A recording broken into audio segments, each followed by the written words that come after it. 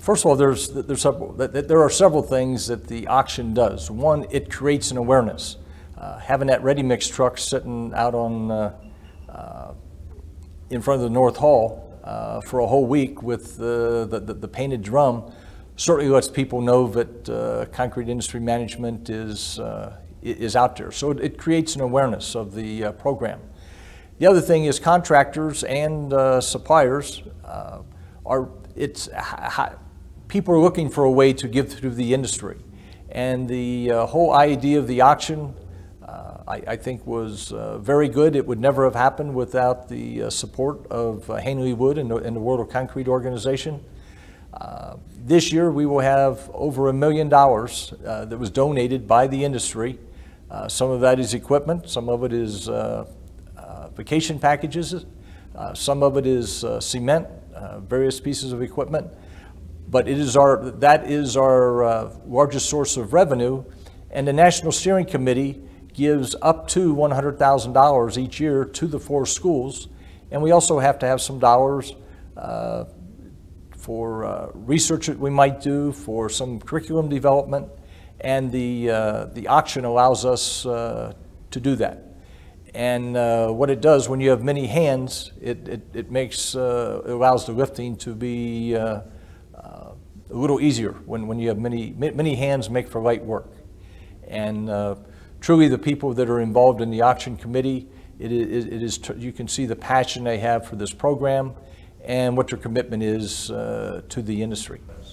So one of the things with the, why would a person want to contribute to the auction? And for the donors, I think there are a number of things they can do. Through their own internal marketing programs, they can let their customers know that they support the concrete industry management program, that they are giving back to the industry, and that they feel that they have a responsibility to help develop the future leaders of this industry that has been so good to many of us. So there's some internal marketing. Also in the brochures that Ritchie Brothers puts together, the flyers that are available at the World of Concrete, again, it's the advertising, the marketing value is, it's hard to put a price on what that is. And one of the things that we try to do as a CIM program is to allow the various donors to get some recognition for their product.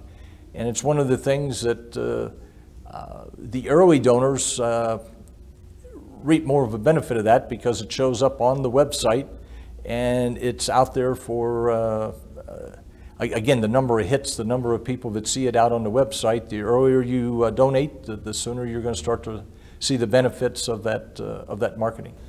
So one of the questions that I get asked regularly as a member of the National Steering Committee is, what can I, as a contractor, what can I do to help with the auction? You know, the bidders on this are from all over the country, and you know, what can I, as a contractor in Iowa, what can I do? What do I have that people would be interested in? So for contractors, what I would suggest is there are travel packages. I know that's what Baker has done over the years, but again, some of those travel packages are trips to the Rose Bowl, trips to the Kentucky Derby, various sporting events, be it college football games, be it professional sports, football, baseball, hockey, basketball. Those are all things that we have had in the auction, and those travel packages have done very well in both the silent and the live auction. And so it's certainly something that every contractor has to do. You don't have to worry about donating your own services. The other thing that people can do for various suppliers, they can give their products and get the advertising value out there and let people see what those products are.